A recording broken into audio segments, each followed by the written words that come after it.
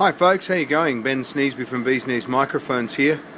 Today I thought I'd just give you a sneak peek on the inside of what we do and how we make things. This is our very large 4-axis CNC lathe, or it's a milling lathe. They call them a horizontal turning center. Anyway, we're looking at making today our CK12 acetyl, which is the first, the outer ring of the CK12 capsule, commonly used in the C12 microphone, also the ELAM 251. And here at Beesneez we use it in our Felicity microphone and also our T2. So here we go. You'll get to see the machine running today, and I'll explain what it's doing as we go through. First we start off just by turning off the face and the outside.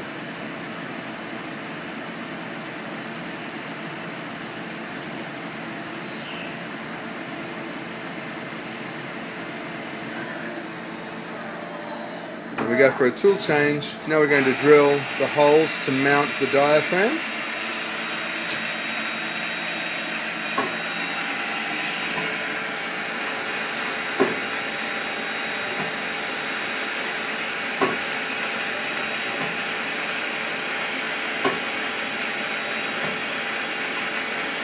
We would normally run this with coolant on a drilling cycle, but just to stop me from getting wet so that you can all see what we're doing, I thought we'd omit that just for this part. It's plastic, it's really not that important. The coolant, it just keeps the burrs off the tool. As you can see there, it's got some plastic, what we call swarf, on the tool, and that wouldn't be there if we were using coolant, but that's no big deal. There we go, so we've just drilled 12 holes. We're going to drill 4 more.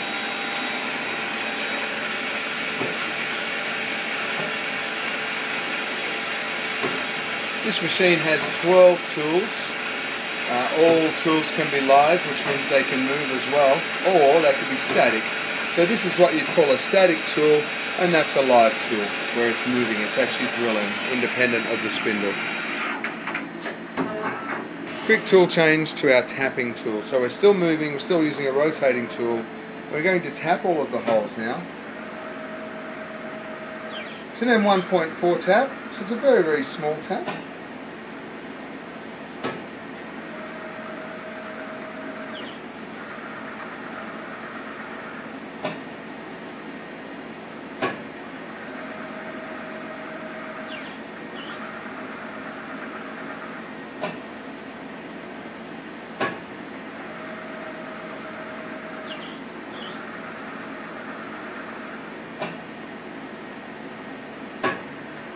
To tap something like this by hand would take a very long time, because these taps snap very easily and the machine can hold them very still while it taps the two parts, which means that it doesn't have any friction or any extra friction on the tap, more so than necessary, so it doesn't break the tap very easily.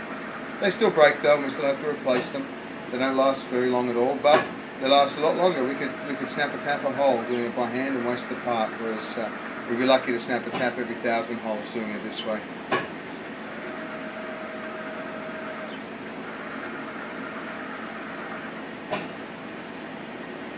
A machine like this one can cost around about $500,000. So it's quite a sizable investment, especially for a small company. So you need to make sure that you're making a lot of parts, a lot of microphones, but also that you're maintaining your accuracy, because we need to make sure that we're not wasting the machining time, because every moment that this machine's on is costing money.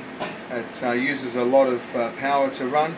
It runs on a 3-phase. Our power requirements here aren't even big enough for this machine, so we have to run our own mini power station. We have a very large diesel generator, and that prevents us from giving our neighbours blackouts when we start this machine up, and it also means that we are restricted to just running during daylight hours, otherwise it would be too noisy and we'd have complaints. So again, we have to make sure that every moment counts while we're running the large diesel, because again we're paying for another engine to run while it's making these parts. Here's our next drill. It's called an X-axis drill. It's drilling onto the X-axis. So this is where you would mount the capsule onto the saddle, which holds the capsule into the microphone. We're drilling 6 holes here.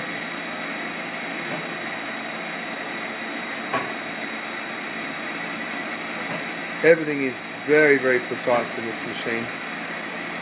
Holds an accuracy of 1 micron. Now 1 micron is incredibly small. 1 micron means that we can make a batch of 1,000 of these things and they would be absolutely identical. Changing tool again.